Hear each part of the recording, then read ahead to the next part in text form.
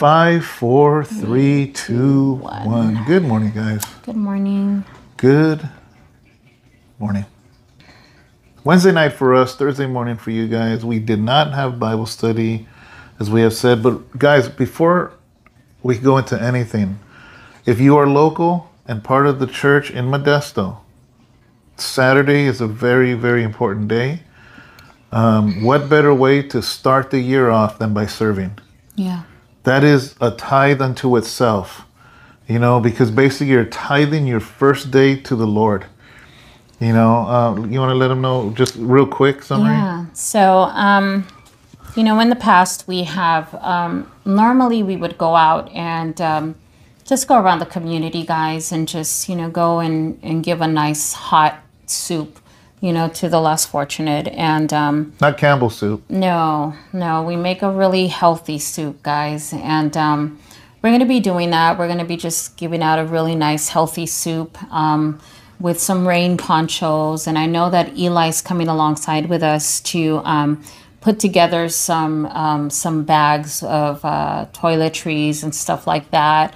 And I did order some rain ponchos and some hand warmers as well. And, giving out some little gourmet sandwiches as well in every bag. And a little dessert and putting some bags together, guys, so we can, give it out to those in the community that are actually out under freeways and parks and in the street. If you go down around downtown Modesto and around that area, there's like so many in these really, hidden areas and everything. And we're going to be doing that on Saturday, mid-afternoon. New Year's Day. Yeah, New Year's Day, guys. If you're in the area, we would love for you guys just to come out and come help. That would be really, really nice. But, that's what we're going to do. I'm hoping that if for those of you that would like to come help prepare, just to help in preparing the bags and helping prepare everything, we're going to start preparing everything around 10 o'clock in the morning. And I'm thinking that we can probably start getting everything out to the streets from 11:30 to 12. And then after that time, we're going to start, we're going to keep going on from after that until we're pretty much done. But I'll be there really, really early, preparing the soup, like around from 8:30 in the morning. I'll be there early with a few women, but we will be preparing the bags and everything from about 10 o'clock in the morning. So if you're welcome to show up, we would gladly love to have you there. We normally in the past, we have gotten together like gloves and, blankets and all this stuff. But this year, unfortunately, we weren't able to do that. But we would love to have your presence there and serve together in unity. It would be beautiful to, to have our brothers and sisters there. Yeah, if you're, if you're local, we would love to have you.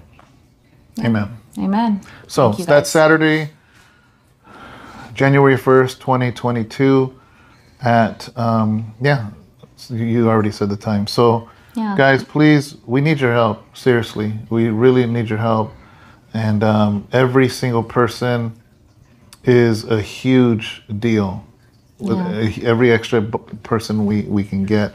And like I said, man, seriously, what better way to start your year? Yeah, absolutely. Than to tithe your time, your first day of the year, your first fruits unto the Lord. Amen. Yeah. So anyways, guys, it is Wednesday. We were at the church earlier. I was not able to go live. I said I was going to try, but... Yeah, we were just busy, guys. We were busy putting some things away and kind of putting away some of the Christmas decorations and everything. And Melodia was there helping us. And then we had two families show up thinking that there was youth today. But I'm kind of glad that they did show up because I ended up having one of the youth help me put some of the youth stuff up, which was really cool. And then you got to sit down with some of the gentlemen, and I got to sit down with some of the women, which was nice. So I wasn't able to go live, so I apologize for that. But I did say yesterday I would try. Yeah. So, we just got home a little while ago, and we're here, and want to do a great devotional, and Anything else before we dive into it?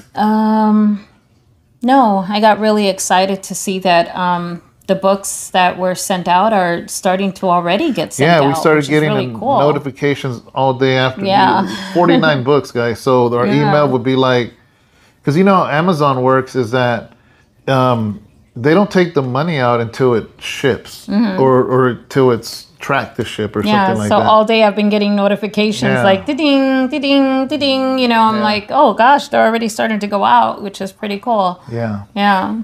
So that's a good thing. Yeah.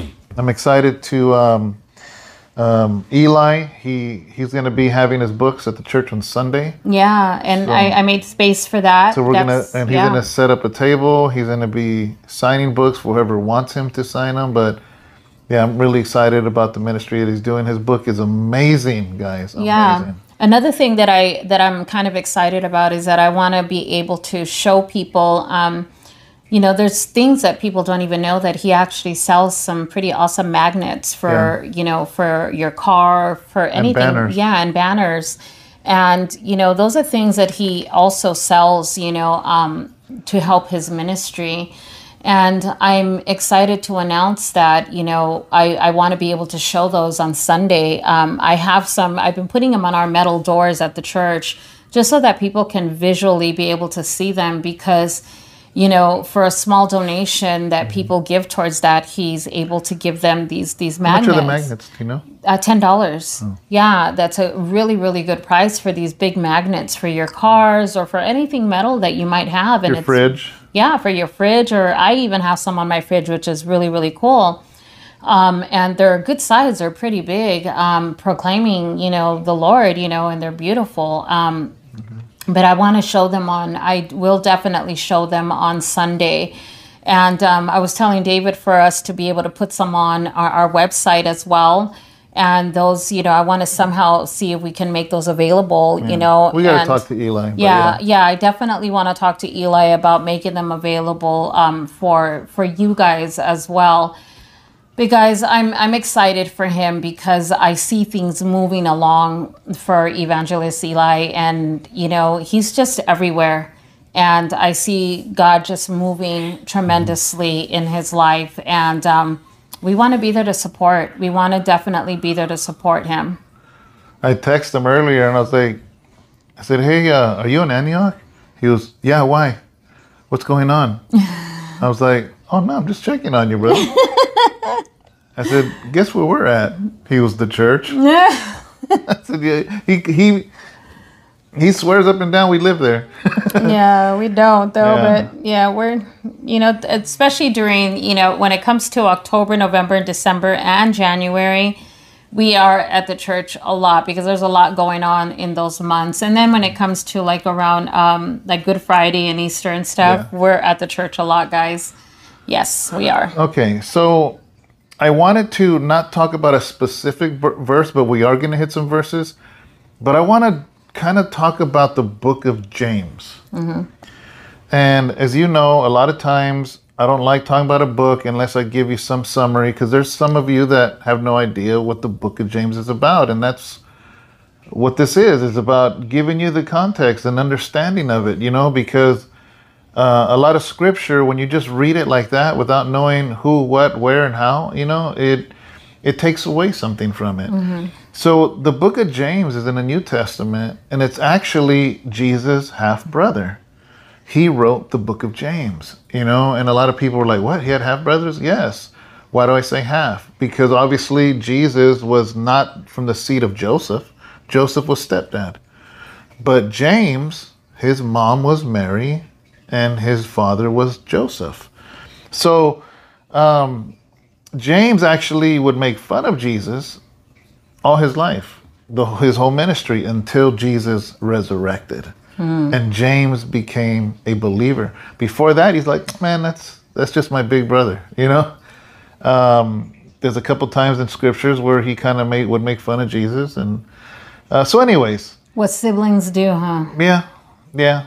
Jesus had to deal with that too, little brother bugging.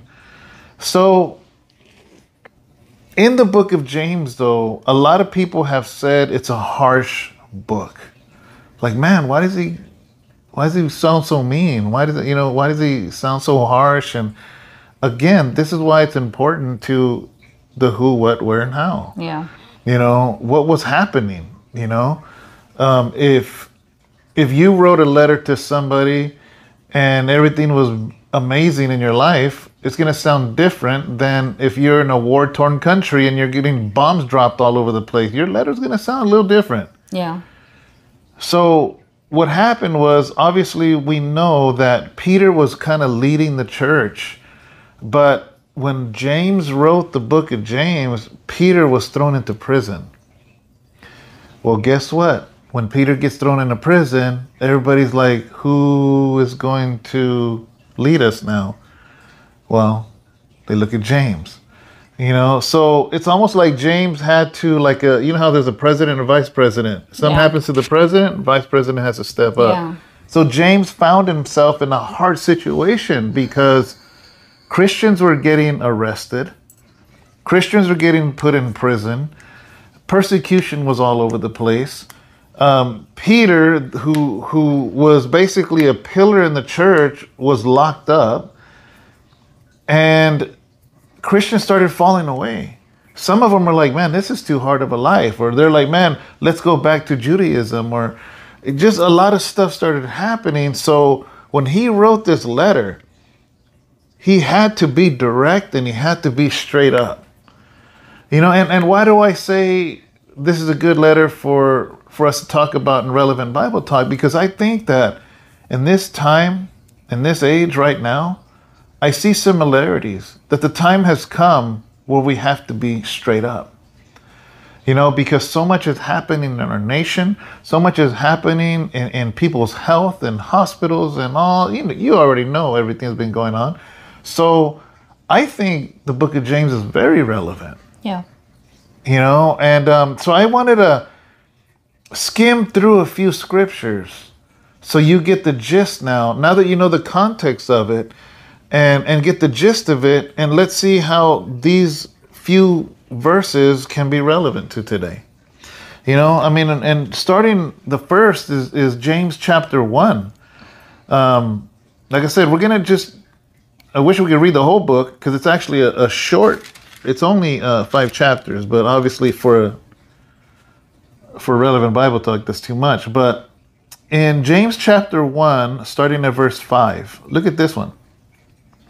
It says, if any of you lack wisdom, let him ask of God, who gives to all liberally and without reproach, and it will be given to you. I'm like, okay, that's nice. It says, but let him ask in faith, with no doubting, for he who doubts is like a wave of the sea driven and tossed by the wind.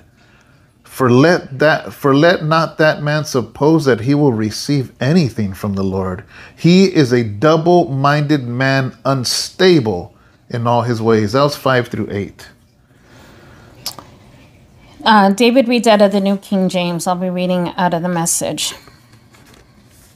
If you don't know what you're doing, pray to the Father. He loves to help. You'll get this help and won't be condescended to when you ask for it. Ask boldly, believingly, without a second thought.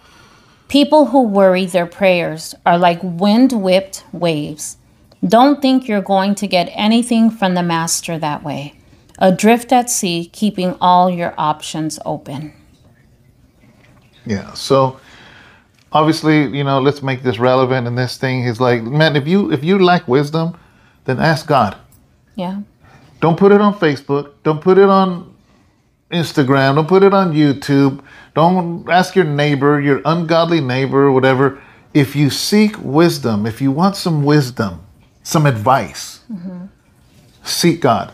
Because that's why it says God is not going to hold it back from you. And I think a lot of times when people get bad wisdom, it's because they really in their heart know what God's going to say, and they don't really want to know what God has to say. So they go and ask somebody. They find yes people. Yeah. They find people that are going to agree with you. And that's, I like the fact that it's saying it. And then this part where it says, but you got to ask it in faith, not doubting.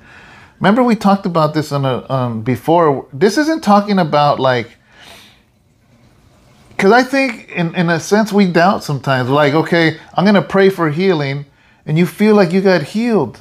Well, and then an hour later, then it comes back. And it's talking about your faith in God, going back and forth of believing in Him or not. This is also when you have sometimes the person who has been walking with the Lord for some times, but they go to the baby Christian, to ask, Because you know the answer you're going to get. And instead of going to the more seasoned, Christian, because they know that they're not going to like the answer they're going to get, so they're going to be like, oh, well, let me go talk with my the newer believer, because they'll agree with me. They'll agree with me because I don't want to hear the truth, because they're not going to like it. Yeah, they're not going to like what they're going to hear, so they rather just go to somebody where they're just going to agree with them. Yeah. Or not know good enough, or not know enough, or not know what Scripture says. Here's the thing, like, I'm hoping that when somebody asks me for advice, I'm hoping you're asking me because I'm going to give you what this says, not what David thinks. But unfortunately, a lot of times, like you said, people go to the baby Christian or the non-believer. Yeah. Of course you're not going to get this. All you're going to get is somebody's opinion. Yeah. What does the Word of God say? So that's why it says, ask in faith without doubting. Don't jump in and out of God, because that's why it says if that's what you are, you're like a wave of the sea getting tossed left and right all the which way. It says, don't suppose that you'll receive anything from God. Why? Because it says He's a double-minded man, unstable in his ways. And it's like, it's a dangerous game to play when you're bouncing around. It's like, just stand still, man. Stand still and wait for the salvation of the Lord. Yeah. And I think sometimes we get so busy, and God's like, what are you doing? Like, stand still. Yeah. Yeah, I like that saying. It's not biblical, but it's a cool saying. It says that in a storm, stand still, because eventually the storm passes. Yeah. Sometimes people like the storm. They're storm chasers. Yeah.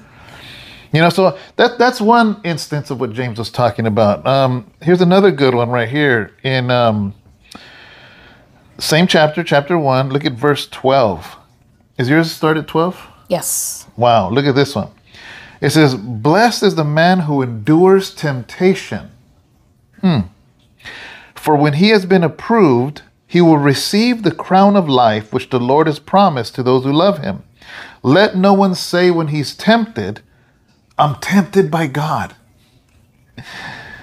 For God cannot be tempted by evil, nor does He Himself tempt anyone.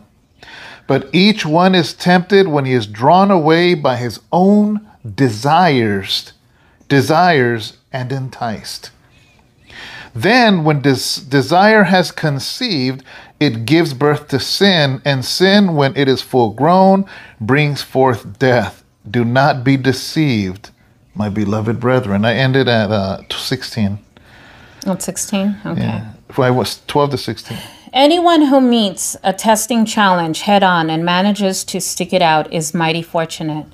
For such persons loyally in love with God, the reward is life and more life. Don't let anyone under pressure to give into evil say, God is trying to trip me up. God is impervious to evil and puts evil in no one's way. The temptation to give into evil comes from us and only us. We have no one to blame but the leering, seducing flare-up of our own lust. Lust gets pregnant and has a baby, sin. Sin grows up to adulthood and becomes a real killer. So my very dear friends, don't get thrown off course. Yeah. So here's another one, man, that James was like, boom, straight. Yeah. Blessed is the man who endures. Where are you going? Temptation. No, we're still talking about this. Now we're making it relevant. Oh, okay. Blessed is the man who endures temptation. Yeah. I'm gonna make a silly scenario. Imagine we're stuck on an island, babe, and strawberries are sin, let's say. Thank God it's a made-up scenario because I love strawberries, right?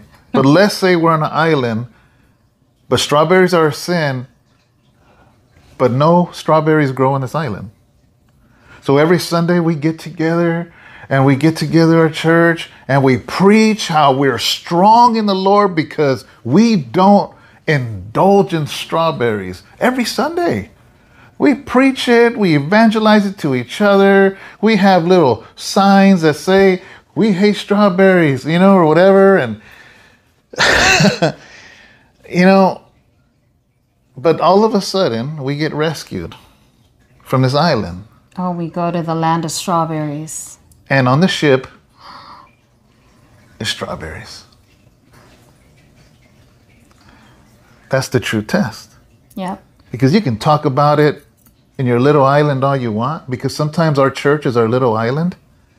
And we talk about how we don't indulge in this, we don't indulge in that, and whatever, this and that. Blessed is the man who endures temptation. Yeah. You know what this means? This means that he's not going to take the temptation away. Yeah. If God took the temptation away, there would be no reason for this verse to say, blessed are you who endures that temptation. Yeah. So guess what? You're going to climb on board in this ship and there's going to be strawberries galore. Okay, so first thing you do is grab a big old handful of strawberries and shove them in your mouth. And it's like, oh Lord, I messed up. I've been strong for 2 years on this island. And it's like the Lord's like, you haven't been strong for 2 years. You didn't have access to strawberries. You couldn't even last 5 seconds. But Lord, I've been strong for 2 years. No, you haven't. It's never been there for you to be tempted. It's never been there. Yeah. So it's like blessed is the one who endures temptation. So it's like, so in other words, I'm not blessed because I preach against strawberries. I became blessed when I chose not to indulge. Yeah. And it's the same thing it's like this, man. It's like you can say all you want, right? It would have been different if the strawberries would have been there all along for those 2 years. If they would have been there all along for the 2 years. You didn't endure nothing on that island. Yeah. So I think it's the same thing in life. Yeah. It's the same thing. Like there's, man, I'm going to just go for it, right? I've known people, and guys, I want you to understand this. I've had bariatric surgery. I know it don't look like it because I'm chunky right now, but I used to be heavier, right? I, over the years, have known so many people, men and women, that they ain't very attractive and they ain't feeling very attractive. So they're just like, oh yeah, I'm a man of God. I'm a woman of God. This and that, but the moment they lose weight, all of a sudden the strawberries are there. And what do? Boom. Blessed is the man who endures temptation. So you've been serving God 10 years and you're all chunky and funky, right? For 10 years, and all of a sudden you slip up and you're like, but Lord, I have endured temptation for 10 years. The Lord, no, you haven't. You didn't even last 12 months the moment you lost weight and you went for it. You feel what I'm saying? Yeah. And it's like, the moment that weight came off, you changed real quick. Yeah. All of a sudden you got switched up. Yep. All of a sudden your Instagram looks different. All of a sudden, just come on, man. You even act different. Yep. And you're like, but I've been serving God for 20 years. And sometimes I feel like they know they're lying, right? They know they're lying to themselves. Yeah. And here's the thing, right? Is temptation is no... It can hit the old, it can hit the young, it can hit the brown, the white, the black, it can hit everybody, right? Yeah. So, like when I got bariatric surgery, Sharon got bariatric. This is a conversation we had before. This is a conversation we had before. This is a conversation I had with God before. This is a conversation David had with himself. Yeah. Because I'm like, you know what? If you know deep in your heart, I believe that the majority of people that lost all that weight, they knew in their heart what they were going to do. They knew it. Maybe I'm wrong. Maybe they didn't realize. I don't know, but I really had to ask myself. And I'm like, you know what? I love my wife. I just want to be healthy with her. Yeah. I just want to ride bikes with her and be healthy with her, and I want to be there for our children and our grandchildren when they grow up. I want to not be exhausted. I want to not be able breathing all the time and sweating all the time. I'm like, Lord, you know what? I'm going to do this because I want a better, healthier life, God. I don't want this for any other reason. I'm being truthful to myself. Yeah, yeah. And I think we enjoyed that. I think we enjoyed life bigger, thinner, and in every way, you know? And I think it didn't change who we were at all. No, I mean, did I feel more comfortable in a suit? And yeah, of course I did, you know, but I was close to 400 pounds, guys. And so in case somebody's watching and saying, what are you talking about? You're a big guy. I was a lot bigger, you know what I mean?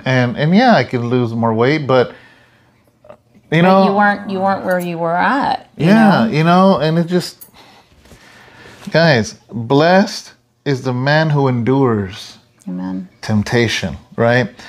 And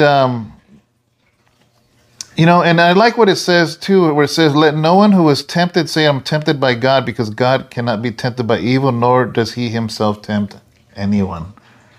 And he's like, man, James is like, quit saying that the Lord tempted you. Quit saying that, you know, oh, I'm like Job and Satan was allowed to. No. He straight up says, quit blaming others. Yeah, quit blaming others. He says God cannot be tempted by evil. He doesn't tempt anyone. And I like this next part. James went straight for it. He says, each one is tempted when you're drawn away by your own desires. Yep. And enticed. I think that's a big one too, though, is when, you know, a lot of the times we blame others for your own actions, for your own decisions, and for the decisions for the decisions we make ourselves, you know. And that's the thing, that we can't blame others for our own walk. Yeah. You know, we can't. It can't happen. You know, we don't force people to make decisions in your own life. You know, I don't force food down your throat. You know, I don't force the bottle on people. I don't force decisions, you know, for people to make the decisions that they make. I don't force somebody to get into their car and drive them to a party. I don't force those decisions on people. You know, we have to make the choices. Yeah. We have to make our own choices. Yeah, you know, like, man, so many different points popped in my head. I wanted to say them all at once. Nobody forces you on what you look for on Facebook. No. Nobody forces you on your messenger. You did that. According to scripture, it says each one is tempted, all of us are tempted, when we're drawn away by our own desires and enticed. It ain't even Satan's fault. Yeah. It's our own flesh, our own desires. You know, there's times, guys, where I tell Sharon, I said, you know what? I'm going to eat a salad today and some chicken or beef. That's it. Straight protein, straight salad. And then we're like, okay. You know, she's like, yeah, okay. You know, she never says, I wanted to eat pizza. Or she's like, okay, babe. You know, and then we got to go to Walmart or something or whatever, this and that, and I stop at the pastries. She doesn't tell me nothing, but she doesn't say, hey, look at those sweets. You know what I mean? I stopped there. Oh, they're on sale. I noticed to myself, oh, they're on sale. What am I doing, guys, when I do that? I could have easily ignored it. I could have easily kept it moving. I could have easily, when there's things in this world maybe that tempt you, you have a choice to stop or keep it moving. Yeah. And you know, so, and then I end up buying a chocolate bar or something. Why? because I was enticed by my own desires. Yeah. I could have just left it. I could just keep walking. And vice versa. Vice versa, you know, we make our own decisions, and I make my own decisions. I'm not going to sit there and blame it on him or anything. If anything, I can just be like, hey, listen, I think we can make better decisions when we're together, so that we can encourage one another. Yeah. And I think that's something that we got to be honest with each other.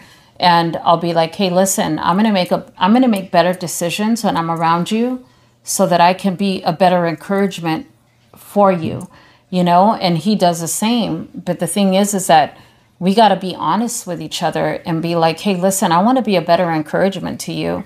So let me make better decisions so that I don't trip you up. And he's going to say the same thing to me. I'm going to make better decisions so I don't trip you up.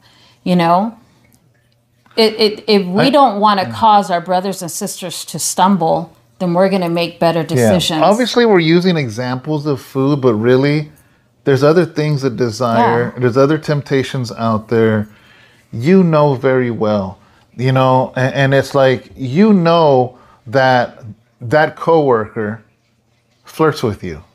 You know it. They're not even in your department, but you make your way over there anyways. Yeah. And then 2 months, 3 months down the line, 5 months down the line, all of a sudden, you both are walking out of Motel 6 and you don't understand how that happened. Oh, you understand how it happened because you didn't even have to go to that department. You didn't even have to answer back that messenger. You didn't have to. Yeah. But your own desires enticed you to. You know, James is being straight up. Yeah. You know, you're in it because it says you're drawn away by your own desires and enticed. Then when the desire has conceived, it gives birth to sin. And sin, when it is full grown, brings forth death. So at first you were enticed by that person. And then you gave way. No, I'm sorry. First you were desired that person. Then that person enticed you. Next thing you know, that turns into something else. That desire is now conceived. Now sin comes. Now it's full grown. And it brings forth death. You know, so people think like, oh my gosh, they went to a motel, they messed up. And I'm going to say, no, they messed up 6 months before. When they answered that message, when they answered that messenger, when they noticed somebody hit like on the last 50 pictures of them, which why do you have 50 selfies of yourself if you have a spouse anyways? But anyways, that's a whole other subject, right? You know, because actually, no, let's talk about it. If you're my wife, I try to look nice for you. I put cologne. I try to look nice for you. Yes, and you come ask me every day if it smells good. You know, but I'll be honest with you. I have no desire to put a selfie of myself. Because I want your attention. I've put some selfies before. I know that. Now, there's nothing... Not every day. No. Don't get me wrong. There's nothing wrong with the selfie because some days, you're just like... I understand a woman. She might... Man, it's a good hair day. Or it's a good whatever. Yeah. You know, a modest picture. Yeah. If I'm wearing a suit, I'm like, oh man, I look nice. You know what I mean? I think that's normal. But... I think there's reaches a point where it becomes abnormal if you have a spouse at home. So, you better watch the way you say it. So the question has to be asked: why is there 200 selfies? Why are you trying to please somebody else rather than the one that's in front of you? Because now you have created a door for somebody to come and hit like. You guys know what that means, right? Well, I definitely think that there's a root, there's more of a root cause to why. I think there could be more of an insecurity, or there's more of a root cause to why there's so many selfies. One, it can be that there's wanting attention from elsewhere. Or there's an insecurity happening. I believe, because I really believe that, when a woman feels the need to have to do that so much, is that there's a root cause, honestly. And I think there's a bigger root cause when you're having to do that so much. I think that, I finally realized one thing, like for me, and I speak this for myself, ladies, and I please in any way do not take this that I'm speaking for all women, but I'm saying this for myself. It took me a very, very, very long time for me to break wearing so much makeup, right? Remember, I used to wear tons of makeup for a long time. And there was a root cause to that, guys. It was because I felt that I needed to cover up so much, or there was something more, because I couldn't see the inner beauty in me, because I always felt a shame or an ugliness, because I wasn't able to see my own reflection. And that was hard for me, because and that was the root cause, because being able to see the real Sharon in the reflection in the mirror was something that I never really wanted to truly see, because, everything that I had been through in my past, as a young woman, and the sexual abuse and everything, I could never see my worth as a woman. And it was hard for me to look in the mirror and to see the value in myself. So I always thought that I needed to overcompensate with what I needed to put over my face and what I needed to do just to feel pretty and all. And that was hard, guys, and I never understood what it was to walk out of my door and just to go to a supermarket and not have to put on makeup or anything like that. But I can finally tell you, having a husband who can actually make me feel beautiful and make me feel, I play around when he actually says beautiful and I say what I say. But for me to actually have a husband to make me feel wonderful and not make me feel odd or anything like that, when I actually walk out the door and not have to put anything on and just feel natural sometimes, it feels really nice. I actually feel loved just the way that I am. And I don't have to be that woman who has to, be this glamorous or have to, be something that I'm not. And it feels really, really good. And I'm so thankful for that, I really, really am. Yeah, but I think at the same time, if we, you go to church or wherever we go, I like the way you dress. Yeah, I like it. You look beautiful to me. I always make sure. It's not like, I'm a wife, so I could just be in sweats all day. Like, and I don't. And I don't. And I try myself too, I mean, if I'm at home, I'm wearing sweats and a house arrest t-shirt, but yeah, man. Anyways, another thing I want to say too is, I'm not saying every selfie is bad, right? Because I've known so many people that they are really, truly, let's say, on a weight loss journey.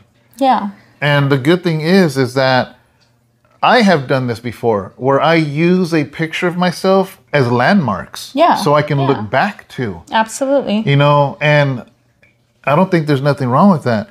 I do know sometimes that goes bad, though. I have a friend that he was a chunky guy, and then he decided to join the gym. Actually, matter of fact, somebody told him, if I pay your gym, will you go? Mm-hmm. And he goes, yeah. He goes, I'm going to sign up for a whole year and pay your gym for a year. Don't make a fool of me, because I'm not rich. He goes, but I'll do it. So every day, because somebody else was paying it, he felt guilty if he didn't go.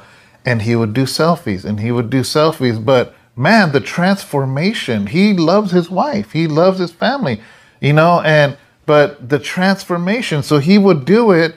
And I remember one time, a few people hit him up like, man, you what's all this vanity? What's all this, And he's like, what do you mean?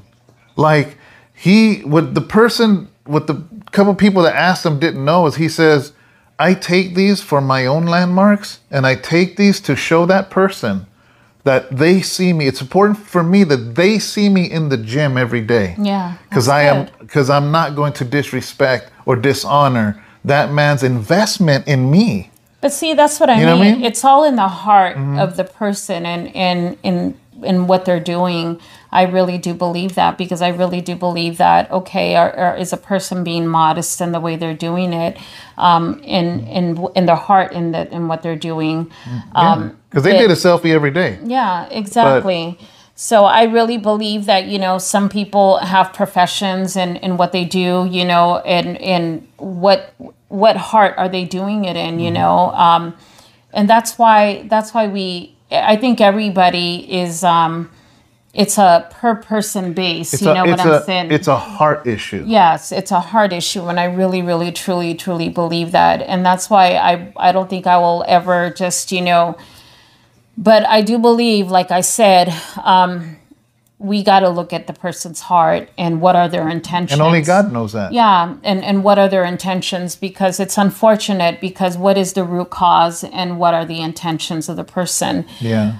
There's been times where, I've told you, I've seen people that have, I remember when I first started to get to know you, and there's people that have, that used to know your music, and I would be like, oh, that person's kind of trying to, to get your attention or something, and you would see it too, and we'd immediately, just nip that at the bud right away, and that's the thing, is that, we gotta be, once again, we have to learn to discern.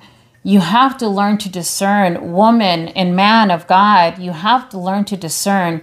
And if you are a woman or a man of God, carry yourself with and be that woman and man of God, and just, and learn to discern what is trying to take you off of the course of being that woman and man of God, represent the Lord in the way that we're supposed to.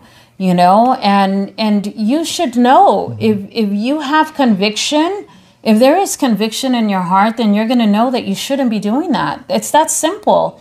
If there's conviction in your heart, then you shouldn't have to think twice about doing it. It's that simple. Yeah. Women, be modest in the way that we represent ourselves. If you're going to be showing all this cleavage or anything, then you should know. You should look at yourself and be like, what, is this modest or not modest? You know what? It's that simple. We are a temple. Our body is our temple, and that we're supposed to be able to know what we're supposed to be, representing. We're representing Christ. What's funny is I see this if I'm on Instagram and I'm scrolling through, and it'll be a young lady, and supposedly the picture is about her son or daughter and how cute they are, but the camera happens to be up here. And I'm like, oh, look how cute, he's eating a nugget, but you're showing, and I'm just like, really? That, you're not trying to show your kid eating a nugget. Like, come on, man. You're showing your nugget. Come on. You know what I mean? You're trying to show the crumbs, that fall right there? You know what I mean? And it's like, just stuff like that, come on. Nobody's that naive. Yeah. And it's like, but let's say that somebody that just, maybe they did lose weight, maybe they do feel good about themselves. Praise God. Because I think there's a lot of men and women that don't put selfies because they feel they're ugly. You know what I mean? And they're not, Yeah. So let's say the intentions are right in the heart, right? Well, but the door is open for somebody to come along, and all of a sudden they hit like. All of a sudden you see 20 likes at 2:30 in the morning. Now you have a choice. You know exactly what's going on. Do you hide that from your spouse? Or do you say, hey, this dude or this girl, last night, like 2:30 in the morning, hit like on all my stuff. And everything that you were in, they didn't hit like, just the stuff I was in by myself. Do you remember that? Yeah, it was funny. That happened to her one time. Yeah, I think it was like 2:30 in the morning. It was 2:30 when we were sitting here together, and And somebody, I remember at 2:30, and he messaged me, and he says, somebody hey, that knew me too, though. yeah, and just, you know, hey, what's going on, or something like that. And I was just like, whoa. She immediately showed me. She was, look at this, brother so and so. Yeah, and I was just like, yeah, and my husband was like, yep, he's fishing. And you know what? Fishing. And I just told him, hey, this is inappropriate. You shouldn't be messaging me. And I just kind of like cut it, you know, immediately. And he just kind of felt really, really, really odd that I even told him that, and he just stopped, you know. And yeah, because here's the thing, right? Again, yeah, you get 20 likes, 2:30 in the morning. Your husband or your wife they're asleep or they're whatever, and you say you don't want to be rude, so you thank you. Yeah. Oh yeah, you just open that door. Yeah. You open that door. Why? Because we're enticed by our own desires. Yeah. Yeah. Yeah, and then there was another one, I think, that did the 20 or 30, yeah. Remember? Over and over and over. Oh, I forgot about that one. Oh, yeah. He got and then really, actually said that you were rude. And then I told him, you know, that it was inappropriate or whatever, and he got really, really upset. And blocked you. And blocked me, guys. Blocked me because I told him that it was inappropriate and everything, and he got upset at me. And he ended up blocking me, and I'm like, whatever. That was funny. It was crazy. It was funny. Yeah. Guys, you see me laughing about it because I'm not a jealous person. You know why? Because I love my wife. I know she loves me. I'm a good dude, man. You know what I mean? And I'm just like, I know my wife's worth. I know my worth. You know what I mean? And it's like, I can joke and laugh about it. We show each other this stuff. I can joke and laugh about it because I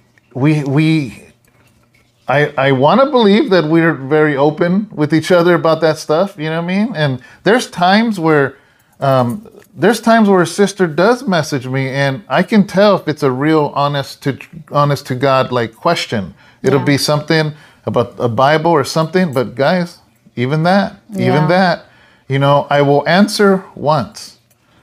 But when another question or another, I said, oh, they're fishing for a conversation. Yeah. You know, so. And that has happened, guys. Yeah, that has happened, you know, and, you know, here's the thing, as a pastor, I think as a pastor, you know, it is for him to. This guy's just standing in the shadows. He does have to answer he has a responsibility as a pastor to answer. You know, it's very, very important. But, you know. I could tell when it is trying to lead to a conversation. Yeah, absolutely. But a lot of the times, you know, he'll bring me into the conversation, and he'll be like, you know, hey, listen, you know, can I call you with my wife, you know? Or I'll just straight out direct it to you. Or direct it to me. And a lot of the times, or we'll go ahead and call that person together. And when she says like, oh, it's okay, it's, you know, you answered my question or something, it's because the intentions were a lot different, you know, but, you know, praise God, you know, I think a lot of the times we just got to discern, guys. We really, really do. We got to be discerning in the things that we do. And that's what it is. But one thing that we do have to always do is take full responsibility for our own choices, and just discern. Yeah. So guys, we didn't even crack half of James. Maybe we'll talk about James because there's other verses I wanted to hit. Maybe James part 2 tomorrow. But thank you guys so much. God bless you. Have a great morning. Don't forget about Saturday, guys. And yeah, don't forget about Saturday. That's January 1st, 2022, New Year's Day. We need your help. All right, guys. Bye. Bye, guys.